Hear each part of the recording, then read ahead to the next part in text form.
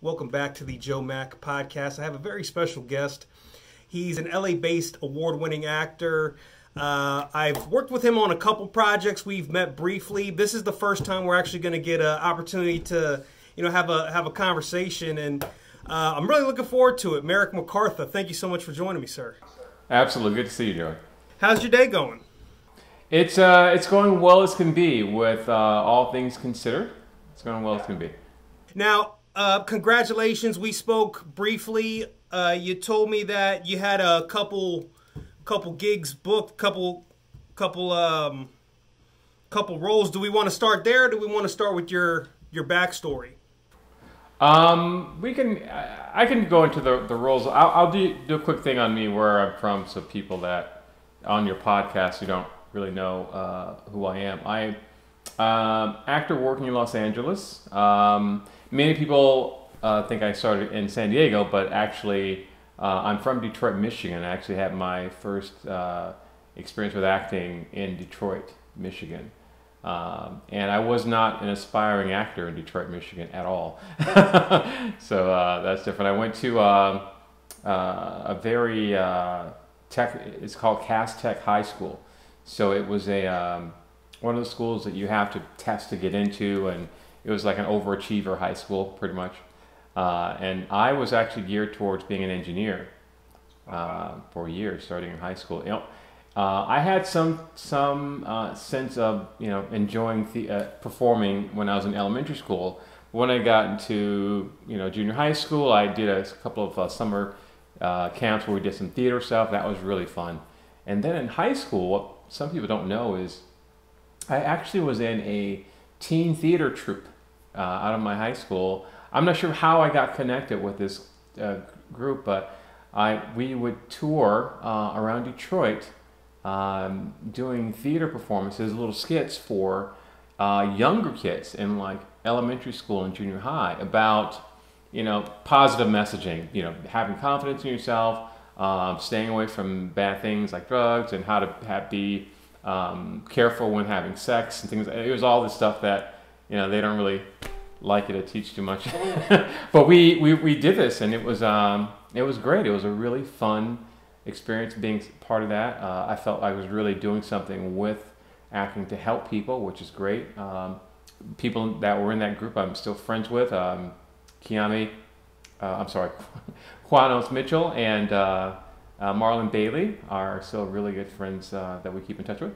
And there I moved to San Diego to go to UC San Diego for engineering. And I was an engineering student. I became an engineer. Was an engineer for years, actually. Didn't really mess around too much with acting, even though San Diego was sort of at the time, they were producing some TV shows in San Diego. I didn't really do too much of that. But it wasn't too much later after I made the big change to go into looking at acting as a full-time thing. And so I'm one of the people that started later in life, is what I'm trying to get to. There are a lot of actors that start when they're 20, they're fresh out of college, or some out of high school and younger that are starting to pursue acting.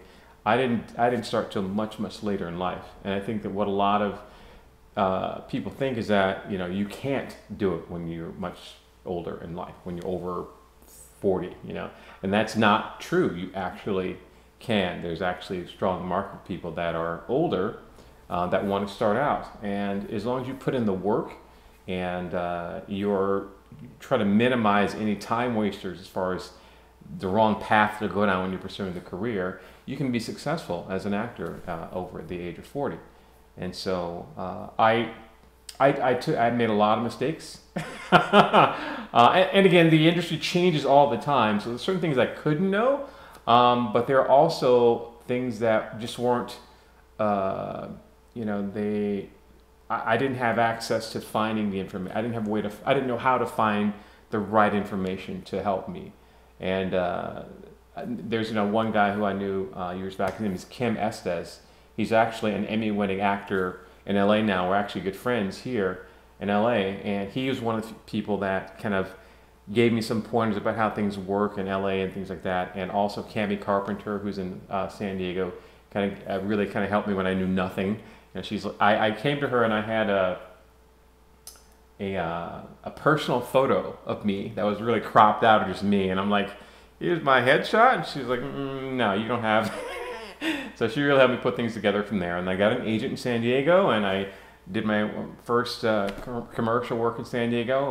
One of the first big campaigns was for Cox Communications, and I was hired by Tony Lovett, who's also a good friend still in San Diego, and we've got some fun stories about working together.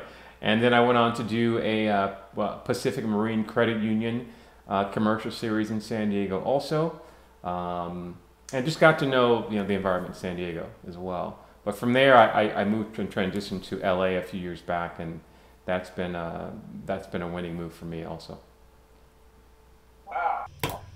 Thank you for that. So, I mean, just to kind of recap a little bit, you actually are originally from Detroit, Michigan. You began your acting essentially in a theater capacity as part of a troupe on tour, and which kind of, you saw it as spreading a positive message and helping people. So it sounds like it was kind of a twofold. You got to kind of be expressive and help people at the same time. It sounds like that's kind of what you got out of it early on. Am I correct in that? Yeah, I think that kind of hits at a lot of things. One of the main reasons for real committed actors to do what we do is that it's not just for us to be able to express ourselves, but it's something that we can impact someone's life in a positive way, or at least an insightful way. Somehow that's one of the main draws that keeps me very passionate about this. Very good, thank you. And then, so you moved to UC San Diego to pursue engineering. Is that something that you always wanted to do or envisioned yourself doing? Is that kind of like? Yeah, I was a big time nerd when I was really young. So from junior high, I was the guy that was in the what they call the gifted and talented classes, where all the nerds were in the class. And I made the decision early. I was in the electronics curriculum in high school. I mean, it was pretty intense, pretty serious about where I was going to be. And I grew up in a family. My parents were Detroit police officers. They're middle class. They raised themselves out of projects in Detroit and became this upstanding middle class family. And I was, how it is when you're younger. Your parents are usually like, you either become a doctor or a lawyer. This was, for me, it was engineering. They were like, you're going to be in one of these high salary working jobs in a corporation. And that's kind of the road I set for myself. I didn't really question it at the time as to whether or not it was the right thing for me to do. Wow. So at what point did you decide? And then, so you graduated from UC San Diego, and then you began your career in engineering. Mm-hmm. And you said you did that for several years?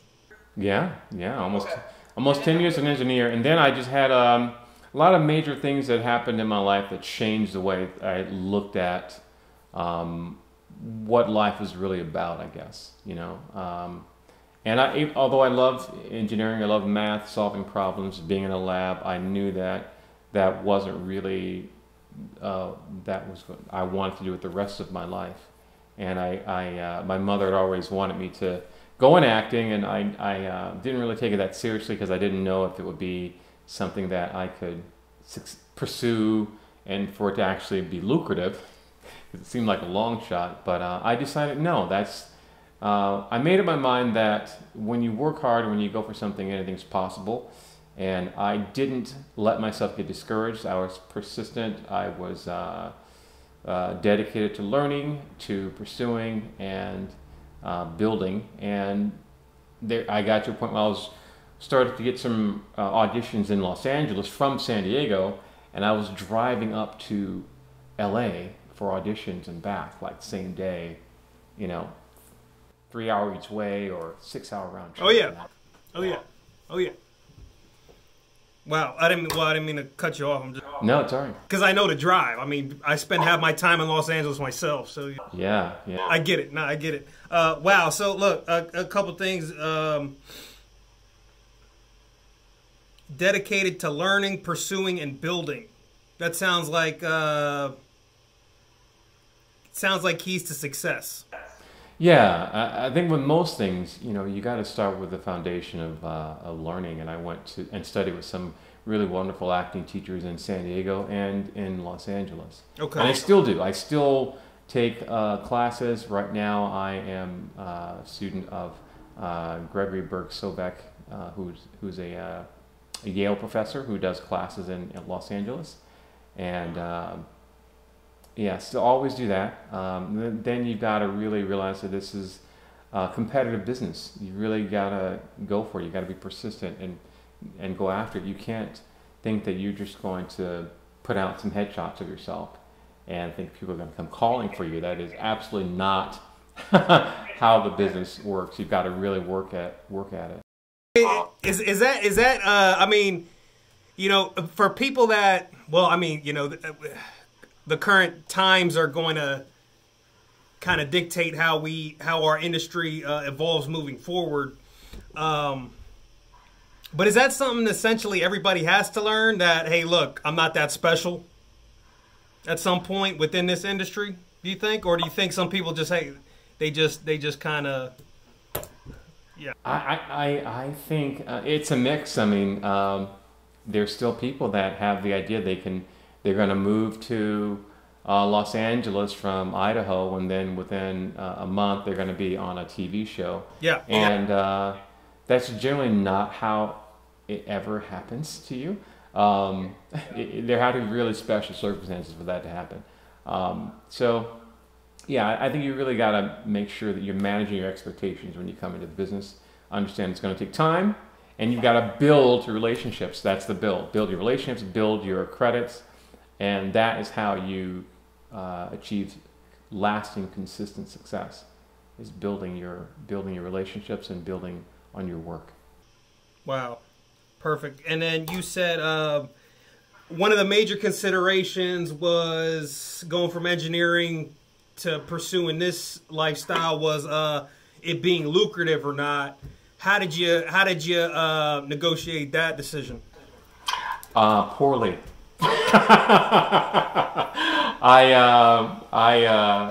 I did. That was one of the major 90 points of my approach, was that I wasn't going to suffer too bad financially by pursuing this, and I did. Going from making, at the time, over 100 grand a year as an engineer to making almost nothing. That's with pursuing acting and doing little side jobs. That was something that I underestimated the difficulty of dealing with that for a number of years. A number of years. I mean, I think actors, when you come into this, you want to pursue this, you don't really want to do anything else, then you got to realize that you're going to be kind of broke for a couple of years if you're just committed to this. Mm-hmm. I have a lot of friends that have a regular job and they want to pursue acting sort of on the side, and that's great. But you have to manage your expectations again. Understand that you'll likely have a lower rate of success by doing that. You got to be all in and committed to this to really kind of push forward. Wow. That's really, yeah. So 100K as an engineer to zero. Pretty much. Yeah. Pretty much. And my friends in San Diego are well aware of that transition of Merrick being kind of broke for a while. So, yeah. Yeah. And then you said it took a number of years to kind of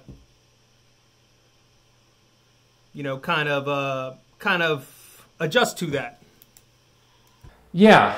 Well, I wouldn't say adjust. It was just a number of years of getting through it, because it starts out that way, but it gets better and better every year. The more persistent you are, the harder you work, you're going to see more jobs from the work, and it'll get more and more consistent and less difficult. And it just takes some time to build out of that, where it's almost abject poverty to where you're living a decent life, where you can actually do stuff like travel to the movies, something like that. How do you see the industry moving forward from this point in time? Well, that's a good point. So I think we brought up earlier at the beginning that I was booked for a couple of projects. Yes. So this was right before the COVID-19 started, and I had already booked some things that were just in this pipeline of being aired on television. There was an episode of the show All American. There was This Is Us just prior to that. Then there was an episode of Brooklyn Nine-Nine, and then an episode of Broke. So I was all set to film a couple episodes of another show, which I guess I can say it's a sort of a reboot of Saved by the Bell. Okay. And then there is another project called The Shop that's on Vet TV, and it's this great show that it's kind of in the vein of The Office, but for military. Wow. But it is just, and these are serious military veterans, and it is the language, just like you and me may have worked in a corporate office environment, we can relate to The Office. The military will relate to what happens on The Shop, very, very much so. And they're a great crew to work with. They work out of Riverside, and it is the uniforms are all accurate. They're all hardcore, being very specific, very accurate with the representations of the military. And my role is a major. I think it's an officer, but I think it's a sergeant major. I'm forgetting the actual character name. We did a couple episodes, and then we had to stop filming that because we were starting to shoot because of the stay-at-home order. Okay. So that's on hold. There was another job in San Diego that was set to shoot, I think this month. It's been put on hold. And then there's other things that were coming up for me as well. But all that stopped, so there's been no in-person auditions at all, and very, very few self-tape auditions for work.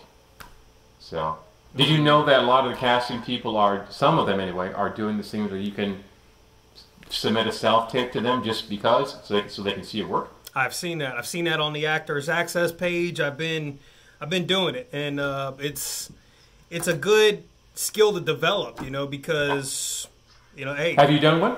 Oh yeah. Good. Oh yeah. Yeah. Did you do a monologue or did you do a scene? I did a monologue, I did a commercial, and then I do some basic introductions as well. And sometimes I'll just go in, tailor a message directly for that person. Because hey, look, we have the capabilities to do it. Why not just do it? We can cut through all the mustard. So sometimes it works, sometimes doesn't. But hey, Yeah, absolutely. So, so you've done a couple of those, and they're for the LA casting people mainly, or? Yeah. Well, yes. So I'm on. Yeah. So for Actors Access, let me see, because I was on NCIS LA last year. Oh, nice. And I know that they're opening. They're one that's taking self-submitting tapes at the moment through the 30th of this month, I believe. Susan Bluestein and Jason Kennedy, who I actually booked an episode of NCIS myself, and I read for NCIS many times. I'll tell you about that in a second. But yeah, they're doing they actually extended it. It was supposed to go till April 30th. Okay. And then they extended it to this coming Monday, I think, or something like that. This month, okay. This Monday, May the 4th, which would. So just keep that in mind. But yeah, they're great. There's several other people that are doing it. But NCIS is one of those great example of persistence. NCIS I went in to read for Jason Kennedy. This is after I got an agent. I get called in. I was reading for a co-star role for NCIS. And I did one read through, and he stopped. And he goes, "Huh? Can you give me a second?" And he pulled out this other sheet. He's like, "Can you take this 5 minutes and then read this for me?" And it was like for a guest star role. I was like, "Wow, that was where it's like, you know what? Coming from someone, Jason Kennedy, who sees actors all the time, that another reinforcement that yes, I'm in the right place. I'm doing the right thing. This is the path I should be on." And so I read for that guest star. I didn't book that guest star, but I did get called back in for NCIS multiple times, and always a guest star or above for the show from that point on. So I was always there, and how they started doing them was you'd go into NCIS to audition, and you walk in, and there's like a room full of people in this tiny, room. You got like 8 people sitting there watching you, and it's the casting director Jason and someone working the camera, and Susan Bluestein's there also, and you've got the director and the writer and maybe a network producer's there. And so when you don't know this going the first time, you kind of walk in and you go, whoa. But that would really typically be called a producer read. It's basically it's a callback in TV where you go to the callback, and usually the producer and director is there for that. But NCIS is one of the shows where they do that for at least the guest stars. They do that for every audition, the first audition, and I think they kind of want to make it more efficient by having you do that in front of everyone right then the first time, so that when you get picked for this job, they've all seen you. There's no secondary process for them. I think. So you were on NCIS LA, correct? Yes. And that is with. So it's funny. I actually played a theater. So I wore the flight suit, the whole 9 yards, and I actually my background is I'm prior service military. I served 5 years in the Marine Corps. Which is also funny because I got to go back to the shop. You said that you guys started filming for that. Yeah. Very familiar with Vet TV. I'm very familiar with Donnie O'Malley's actually a prior service Marine Corps infantry officer. Wow. So yeah, and he's the guy that he's like the CEO. He's like the head of Vet TV.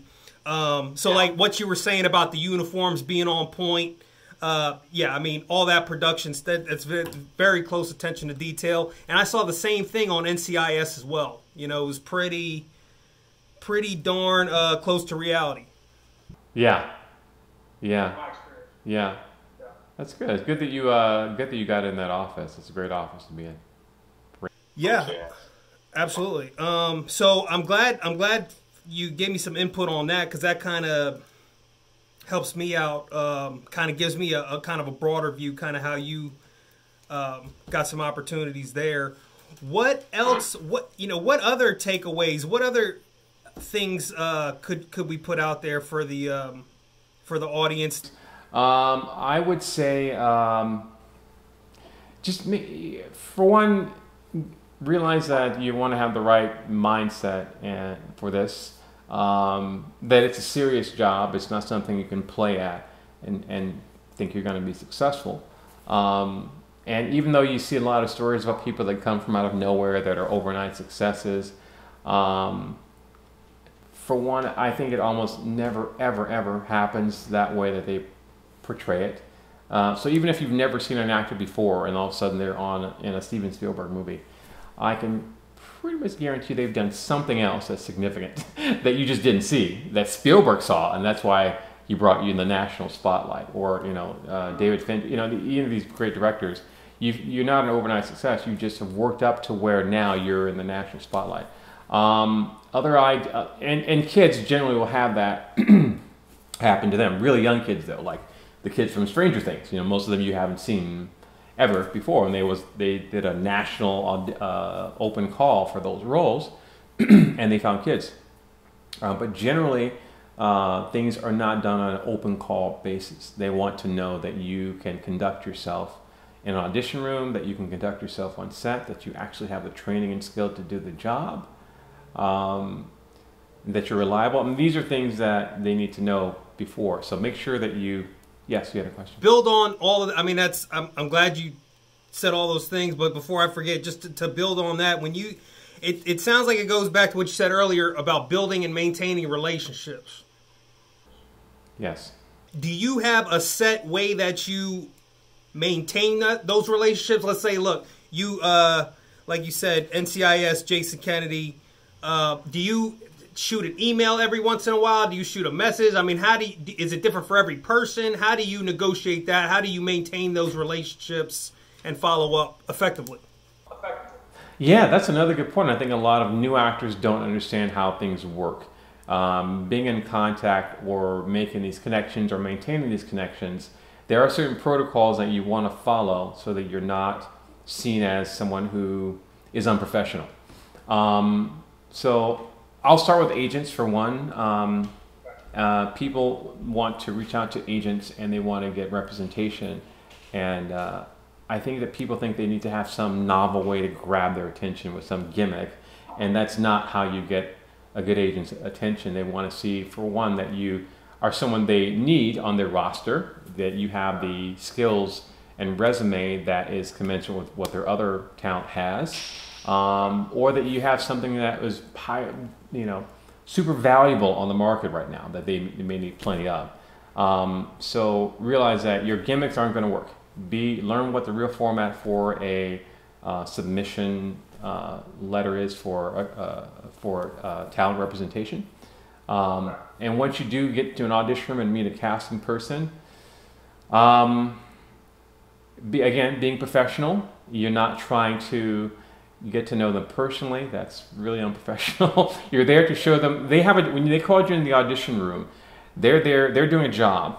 Your job is to show them that you're the person to fit the job they need, the actor that they need, and then that's it. You leave.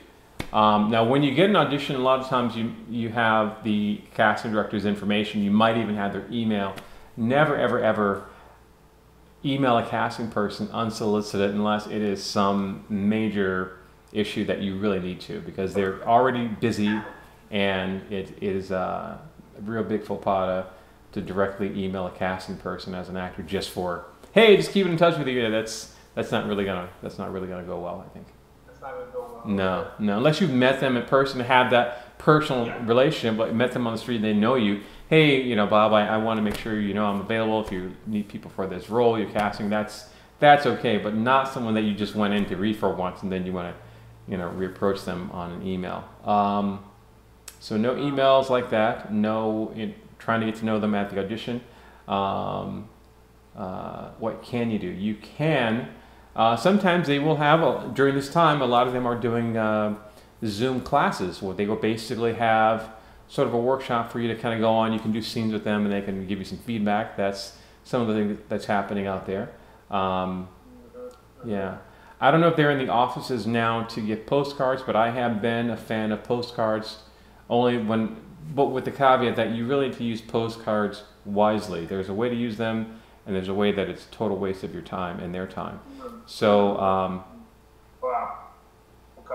yeah, use postcards. If you got an audition with the casting person, it is appropriate for you to send them a postcard saying, "Hey, thanks for calling me in for so and so last week. I really appreciate it. Hope to see you again soon." Something like that. Something simple, just to kind of keep you in their minds. That's okay. What I've done is at the end of the year or the beginning of the year, I will send out postcards to all the casting people I went in to read for the prior year. That's kind of my big blast.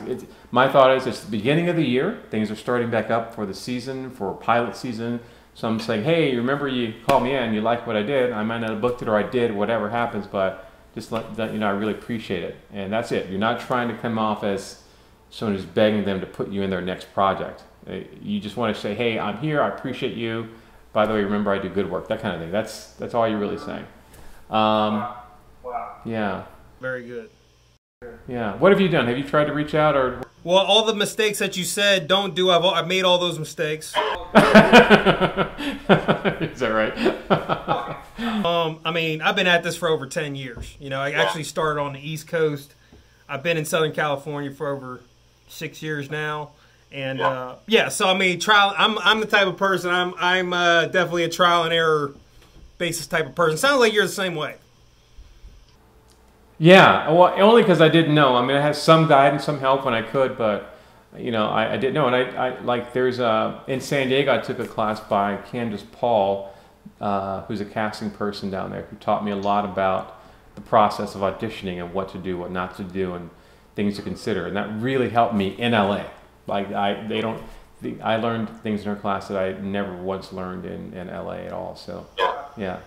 Okay, got you. And just, I mean, look, just to recap, I mean, you shared a lot of things. So we don't want to use gimmicks. We want to build value in ourselves and the skills that we are able to bring to the table to that production. So we want to tailor our presentation to the role that you're auditioning for in the correct format, right? And be professional. Yeah. Be professional about it, sounds like. And I think, yeah, I mean, so as far as that goes, I've got all that down. Something I'm going to take a page out of your book is for sure utilizing postcards. That sounds, first of the year, I mean, that sounds like a great idea. And also some actors will send if you book the job, some actors will send the casting office a little gift. It could be a treat or something as a gift, as a thank you. That's also appreciated and acceptable as well. A little, you're not sending, gold-plated whatever, just something that's nice. And also getting back to gimmicks. So there is this long-running story in LA with LA agents about this actor that supposedly an agent, he said he got a package in the mail in the office, and there's a box. He opens it up, and it's what looked to be a foot, and he freaked out. He didn't really care to find out if it was real or not, but there was a note in it, and it was a note from an actor that said, "Hey, just trying to get my foot in the door. Ha ha. Please consider me for representation." It was like one of those, and he called a couple of other agent friends of his, and few of them had gotten the same thing, this gimmick of a plastic foot, mailed to them saying, "I just want to get my foot in the door." And that was one of the funniest and longest folk tales in LA about the worst thing you could possibly do as an actor trying to get representation is, as far as gimmicks. So this is what I mean by stay away from nothing crazy. You don't want to scare the people that you're trying to get to represent you or see you. Wow. Yeah, so it's good to know that. Thank you for that. That's not a mistake you've made, though, right? You haven't done it. No, not yet. Thank you for deterring me from something like that. Yeah. Yeah. So it sounds like there's a fine line between creativity and gimmick. Yeah. We got to kind of find that line and kind of. Well, look, I mean, you are. I mean, a lot of people will consider you a success story because essentially, I mean, just to backtrack, you walked in the door with a blank piece of paper and a picture of you and somebody else cropped out, and that was your headshot. And that was less than 10 years ago. And if I Google Merrick McCartha, if I go on IMDb, if I go on YouTube, if I turn on the TV, I'm seeing your face everywhere pretty much. I mean, what is that? So that being said, where does Merrick McCartha go from here? What is the ideal opportunity for Merrick McCartha? And what is... Is there a certain vision that you have of a place that you want to be, that you're trying to reach, or are you already there? Not quite there yet. So the next major milestone for me is to land a series regular role, and this is the goal for many, many actors in film and television. A series regular on television, for me, it opens you up to, one, a lot more income. You make a lot as a series regular doing 13 episodes, and you made a lot of money. It's a good series. It continues, then yes, you're doing quite well for yourself as an actor. You only work about, I think it might actually be like 13 weeks out of the year. Oh, wow. Yeah. And you only for that show, and then so you've got your income set. You're consistently working. You have this chance to do great work on a weekly, daily basis that can come out for people to see every week. You're being paid well, so now you have sort of this foundation of I want to say, a fan base, if it's a good show and if you got a good character. And even if that show eventually stops airing or they cancel it after a couple seasons, you're now in that echelon of actors that are series regulars. So the next series, and there's so many coming out now, you're in that echelon of people that is a series regular actor that has done series regular work before. And that gives you a lot, I think, of a force in the market as far as, you know, getting other work for yourself. I've seen a lot of actors that they're series regular on a show that was sort of okay, but they were on it for a couple of years, and they've gone on after that. They do another show as a series regular, a couple of years. After that, another show. And then they hit one that does the 10-year, whatever, the 8-year mega hit shows, and that's it. But then now you, depending on how your contract is set up, maybe you can look into doing movies, major studio movies. And because you're a series regular actor now, you probably have the income to where you could produce your own independent movie and show it at Sundance or show it at Cannes Film Festival. I mean, these are the opportunities that open up to you when you become a series regular actor. Wow. For me, that's what I would look at. People, yeah, I mean, people say, yeah, I want to be a movie star. I'm like, yes, sure, I want to be a movie star. But I think about, in terms of work, I mean, the great movie stars out there, they work maybe once every couple of years on something, you know, and good for them. They're making millions of dollars. They can afford to not have to work for a while, and they, you know, I'm sure they go on and do lots and lots of theater in between.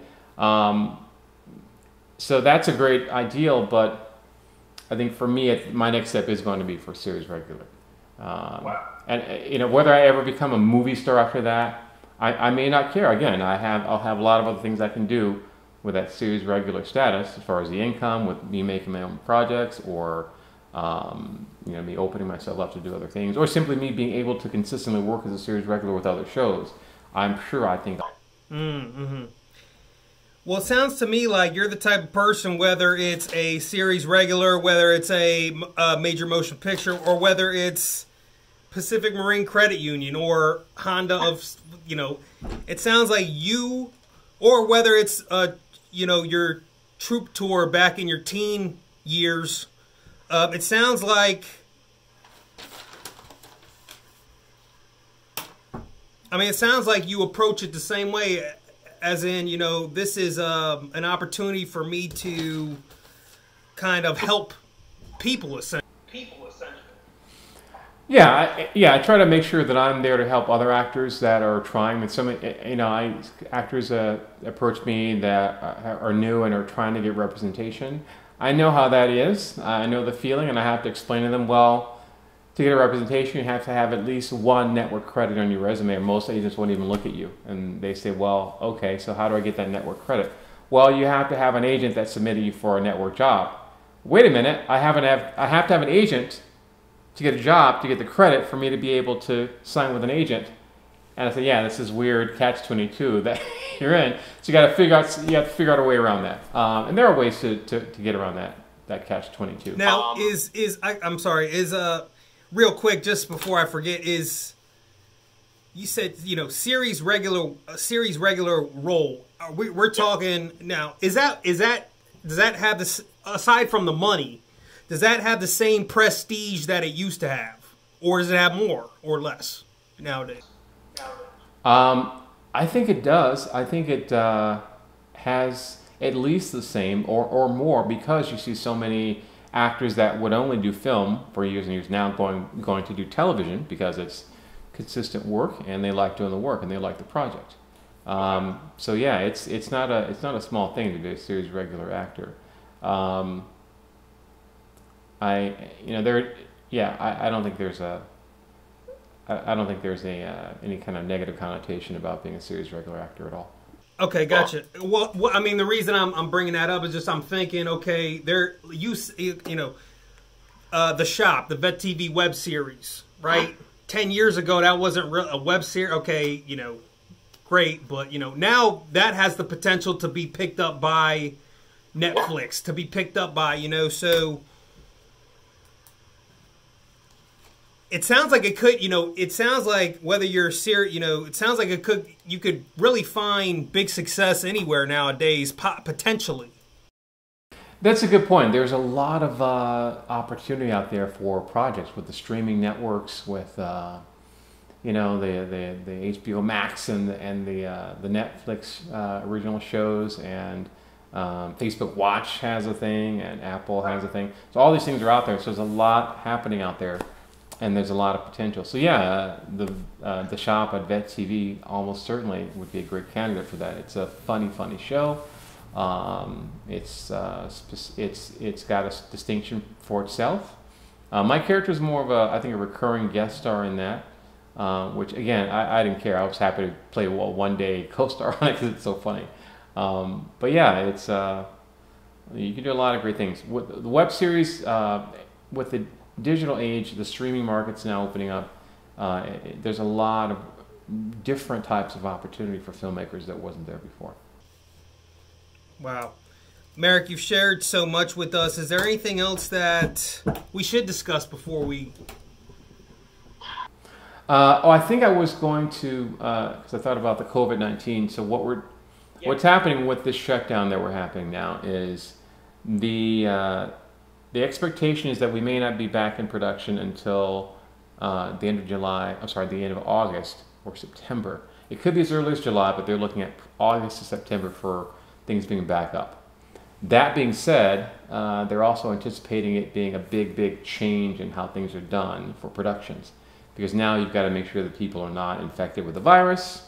So you've got to do mitigation procedures there. You've got to do some social distancing procedures. Still, you'll need to do testing for every day of shooting, and perhaps throughout the day of shooting. You'll need to have the expense of having medical professionals on site.